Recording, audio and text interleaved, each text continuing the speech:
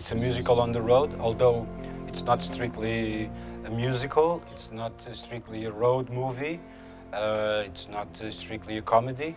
It's all that. Luís Revisco is mainly is a regular guy. He has a regular job, he has a regular house.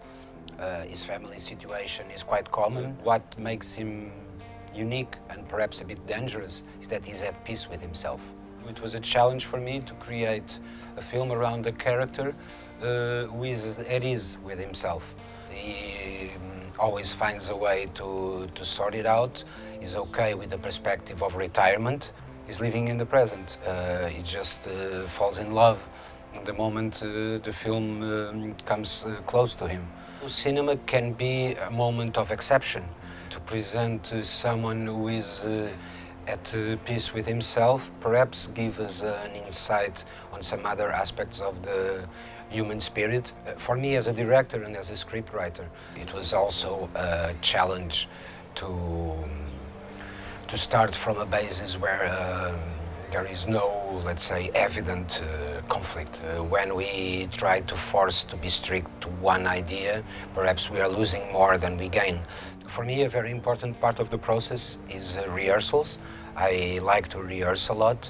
It's the part, perhaps, of the fabrication of a film that gives me most pleasure, because there we can find, with the actors, we can fail, we can do wrong things, no pressure of time, we can amuse ourselves to find some particular things that we didn't think, and paradoxically, it allows you that once you're on the set, to improvise. It was on the process of preparing the film, rehearsing, that I found that Miguel, the main actor, gave us so much that we could pass to another dimension to observe him, to observe the character he was building.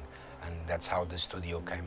The starting point for this film was that I wanted to shoot a man in a car because I just wanted to observe him without all the noise of social interaction. And when we do very long trips, mainly alone, we forget about ourselves. And then when we are all alone for a lot of time, some of us start to sing with no effort or no intention. And we tried on this film that the songs would allow us another perspective about him and tell us other things about him. And it's true, it's also through songs that he solves many of the small problems that arrive on the film.